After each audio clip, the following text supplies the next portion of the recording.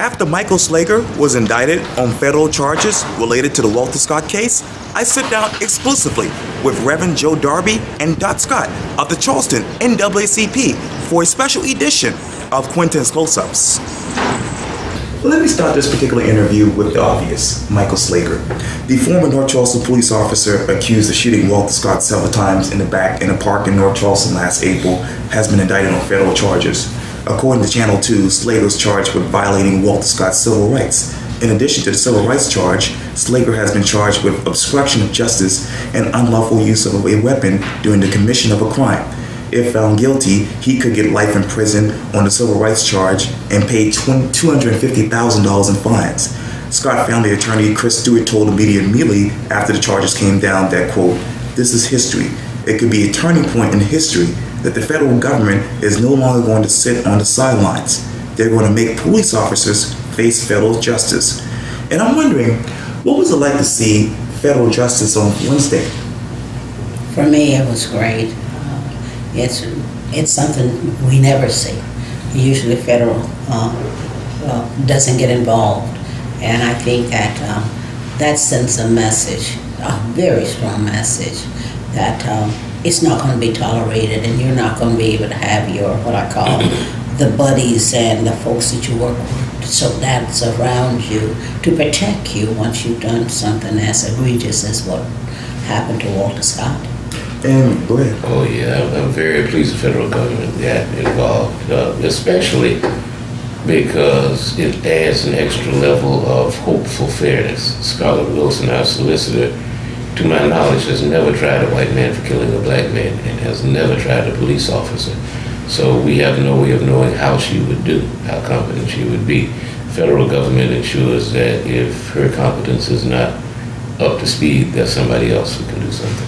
Judy Scott, which is Walter Scott's mother, she told the media, quote, "This is a sad day for me, but I thank God that the prayers of the righteous avail of much, and that God had seen. He knew from the beginning what went on. They tried to cover it up again, but it's time that cover was peeled." When the cover was peeled, what was going to your mind? Well, the history, for, as Reverend Darby alluded to, when you've never seen justice, when you have a killing that one of our police officers are involved in it, it's always justified, even before the information is actually, any true information takes place. And the narrative right away began to show that there was a cover-up as soon as the videotape came forth. You knew then that there was an attempt beginning to cover up. So some of the stories about the moving of the taser and other things that were very obvious knew that here was business as usual. And unless we can get the federal government to continue not only to get involved in the police shooting, but for other issues that happen in local communities when civil rights violation takes place, that more often than not, justice will not prevail. And Reverend? Oh yeah, and it needs to be understood, the Walter Scott killing did not happen in a vacuum. There's a long list of black men that have been killed under suspicious circumstances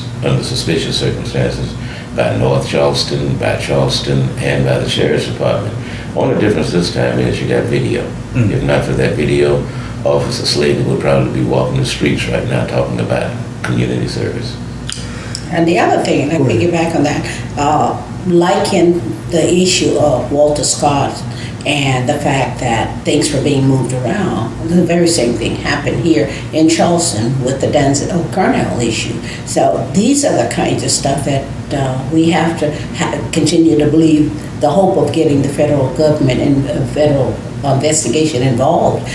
We should not let it rest. We should not let it rest, because if our solicitor has proven time and time again, it's never going to be an issue where she'll find that the officer was wrong. So we're really pleased about that information.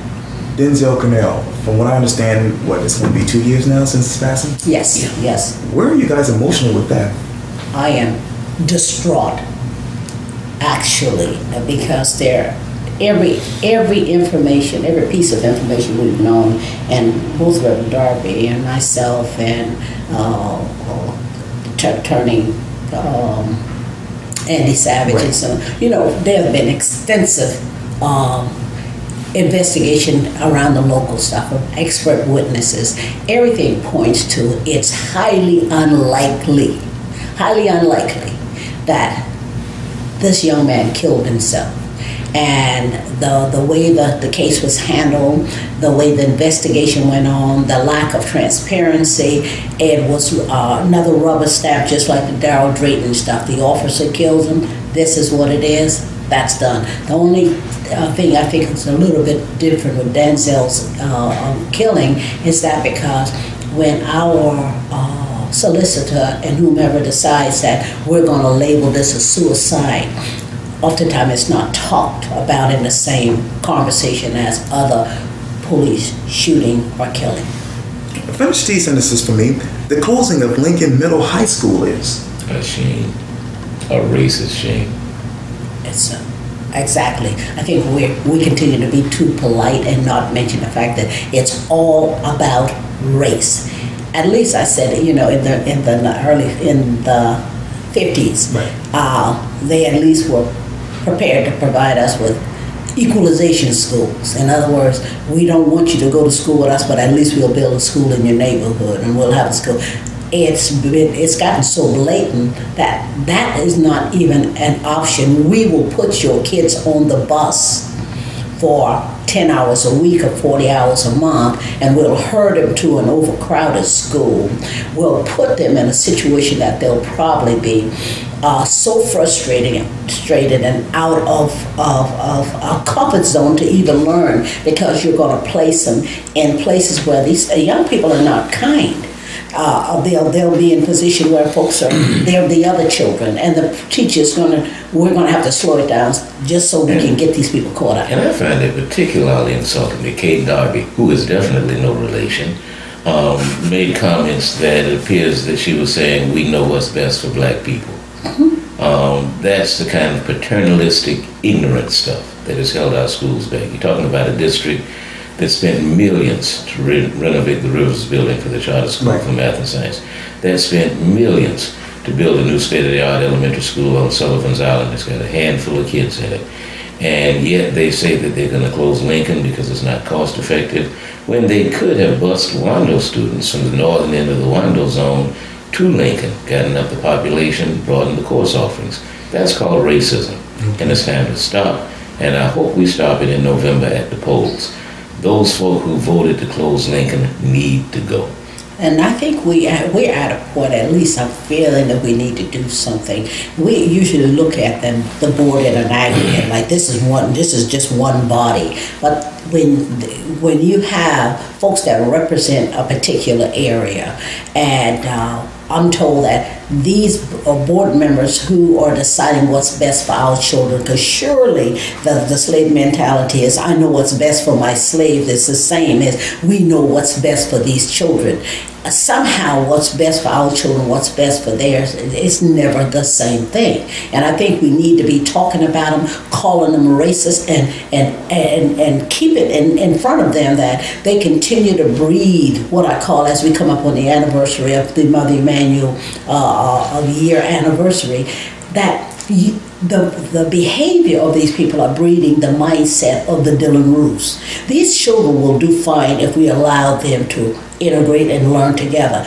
But it's the parents, it's that basic instinct of superiority that we refuse to have this situation or be enabling for that to happen. So I think we need to get up front and really identify these people personally as to who they are, what they do, and so people won't talk about them as the board. We need to talk about Kate Darby. We need to talk about Stubbs as in their capacity as a representative for a group such as that. And then we need to talk about our black board members that are there, because oftentimes when the vote comes up, it's already given, even if you vote on the side of what's best for the African American children.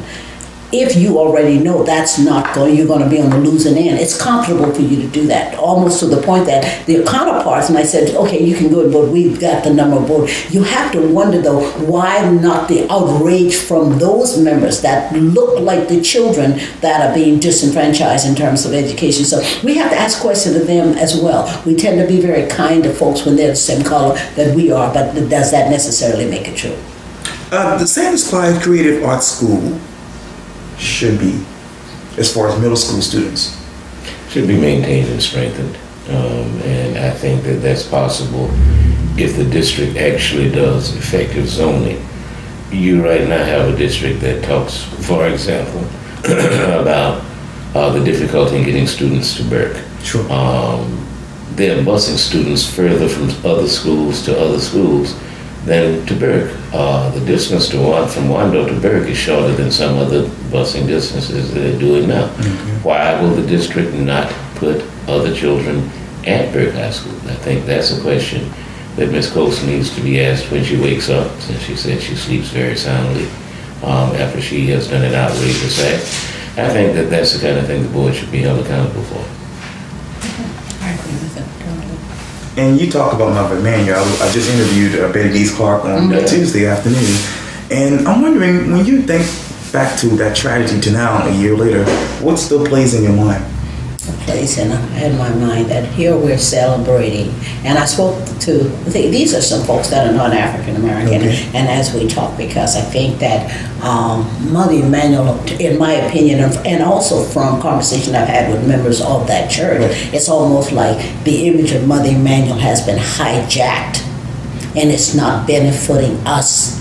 When I say us, the people who these folks are akin to, their neighborhood, their schools, everything economically. We're talking about gobs of money that came in here, and I said in a couple of years all of that money will probably vanish. And what do we net for it? Why is it that we can have a bridge full of people singing "We Shall Overcome," and yet we have nobody voicing the concerns about what's happening to these children? I think Senator Pinkley cared about these kids as well. Now we've got a problem with the school that's got bear his name and the name of Mr. Simmons. Now there's some controversy whether or not they're going to let the assistant principal, who happens to be African American, now be the principal there, because the push is to get somebody else, because that school happens to be in a neighborhood that serves the Wagner Terrace and the downtown area of kids. So we have to really look at, what are we celebrating come June 17th again? What are we really celebrating? How much difference has that made for us? And while there are surely a lot of people who are doing good things and have genuine intent in terms of making our cities better, we have far too many still living in the past and using this as a panacea that thinks, oh, well. I said a year ago, not long after the horrible thing happened, that one of two things would happen. Either this would be something that would bring a sea change in race in our community and beyond our community, or it would be a big kumbaya moment that was built mainly to assuage white guilt. I lean towards the latter because it looks like a big kumbaya moment that assuaged white guilt. It's done a lot of feel-good stuff. Folk have descended from all across the nation to worship with Emmanuel. Might ought to let them read a little bit and finish that. But there's been no change. You know, our governor, who was heartbroken, is still pushing gun rights. Our city, which did all of the hand-holding across a bridge named for a racist bridge, has not changed a bit. The school system is, as far as relations across racial lines, gotten markedly worse instead of better. It's been a convenient thing for people to waive as an excuse now, just as people try to waive Martin King's statement about color of skin and content of character, to say that we're united. No, we're not united. And you cannot use the justification that you did not celebrate a racist murder to say we're united. You're not supposed to celebrate a racist murder. So you don't get any points for that. You get points when you do things to change the climate that led to that racist murder. Well, as always, it's good talking to Dr. Scott and Reverend Joe Darby. Thank you so much for this time. You're welcome. I appreciate it.